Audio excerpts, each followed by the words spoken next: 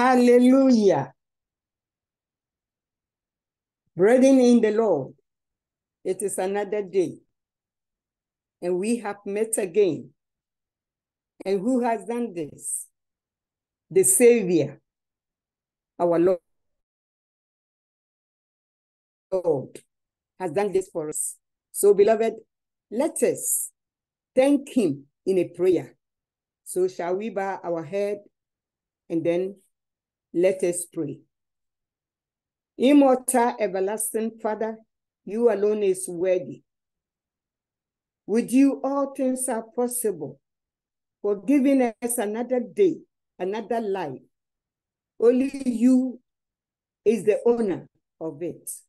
Take all your glory, take all your honor for giving us another day like this. May your name be adored forever, O Lord. Your word is settled.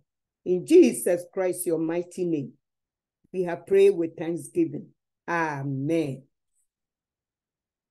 Beloved, he has done it for us again, giving us a life around the whole globe. Only him alone can do it. And so today we have met again. Beloved, I greet you in the name of the Father, the Son, and the Holy Spirit. It is by his power that he has done this for us. And may your heart desire be met by him alone. Only him can help you and I. Hallelujah. We thank him. Beloved, he has given us a word. And the title of the message is Pride Promote Stiffness. Pride promote stiffness. So without wasting time, we will go to the book of James. James 4, the verses are 1 to 6. Let us hear the word of God. Hallelujah. And I read, one going. Where do wars and fights come from among you? Do they not come from your own desire for a pleasure that war in your members? Your lust and do not have. You murder and covet and cannot obtain. You fight the war, yet you do not have because you do not ask. 3. You ask and do not receive because you ask amiss,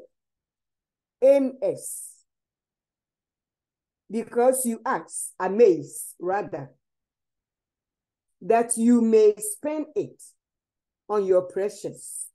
4. Adulteries and adulteresses.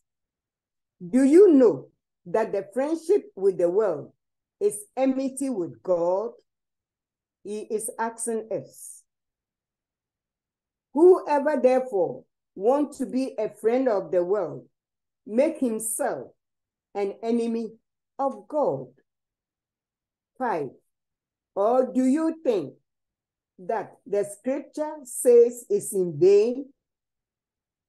The Spirit who dwell in us yearn jealousy, the last verse. But he gave more grace. Therefore, he said, God resists the proud, but give grace to the humble. Amen.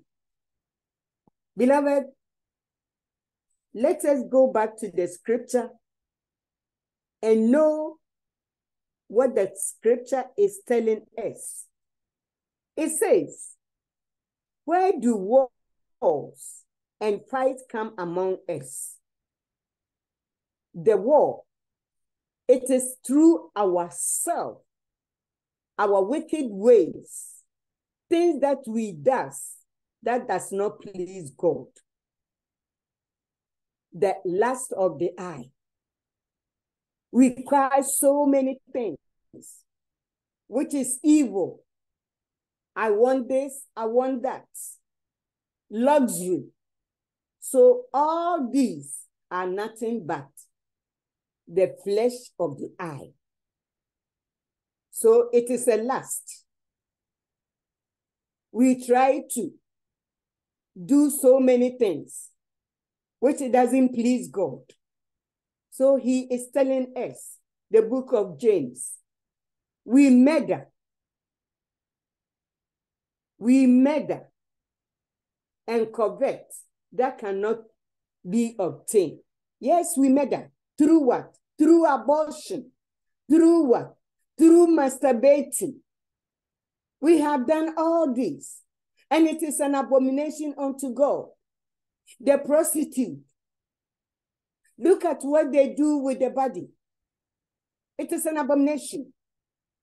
And murder cases, abortion, the so-called doctors, they abort people, they abort children, and we bring all this onto ourselves. So, beloved, our hands are never clean. We should run away from all these filthy things. It doesn't please our God. We continue. And 3 says, you ask and do not receive. We ask, we don't receive it. Why? Because of sin.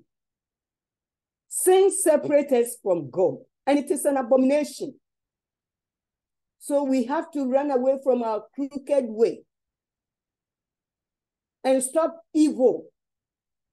And with that, it will not be good thing for us. So, beloved, let us continue. And it says, you don't receive, and it is a mess, because we don't we don't ask him the right thing. We are filthy before him. And how? He said he doesn't throw his good things for the dogs. So, beloved, our hands has to be clean. Hallelujah. Number 4 says, adulterers and adulteresses, fornicators, evil things with this body, sleeping, doing fornication. A woman, married woman, after work, he will take his ring, go to hotel, and sleep with another man. What a shameful. And then you will wipe your mouth and come home. What have you done? It is an abomination to your children, to your husband, and yourself.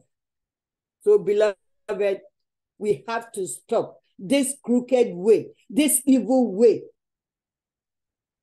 It doesn't please our Maker. Let us continue. And when we do this, how can we be friendship with our God? We can never. This world is passing away. So why are we chasing things? Doing evil, incantation, going to the shrine. For what? What are you looking for? Don't you know the owner of the land is coming? And where are you heading to? With all this abomination thing. If you have a room full of money, where are you taking it? Beloved, we have to stop. We have to run away from sin. Sin separates us from Almighty Jehovah. We continue. Whoever wants to be a friend of this world, make himself an enemy to God. Do you want to be a friend to God? As Abraham was a friend to God, He obeyed God. So what about you and I? This is our generation. He is telling us this world is passing by. He made it and he is coming. So are you prepared to be with the Lord, or you will be with your sinful nature? Today is the day. Why don't you give your life to the owner of life, our Lord Jesus Christ? Hallelujah. Number 5, or do you think the scripture is in vain?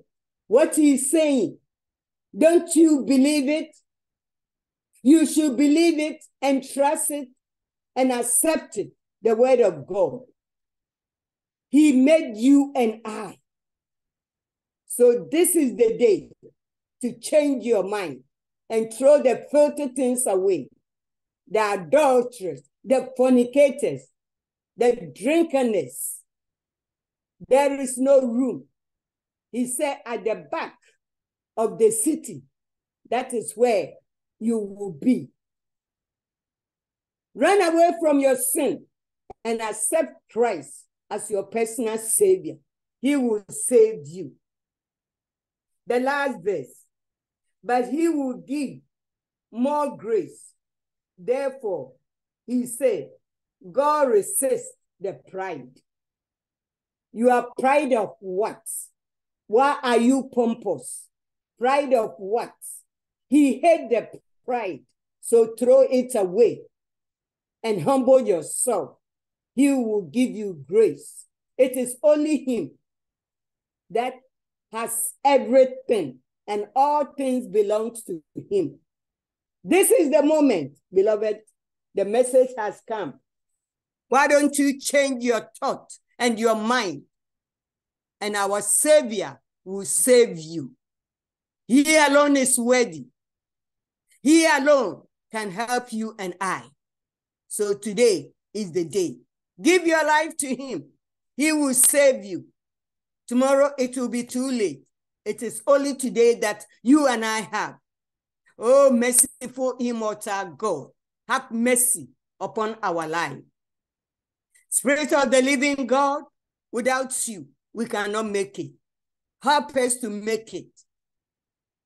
We thank you and thank you and thank you for giving us the message like this. This is the end time. So, beloved, don't let anybody change you or your thoughts, but rather accept Christ. May those who hasn't given their life to Christ, this is the moment, accept Christ and he will help you. He will save you. He alone is worthy. We give him all his glory. Spirit of the living God, may you help us and also help your prophet, the one that you have called and ordained, the wife, the children, and his viewers. May you bless them and let them know that it is only you that blesses a soul. We give you all the glory. In the mighty name of our Lord Jesus Christ, your word has come forth. Amen.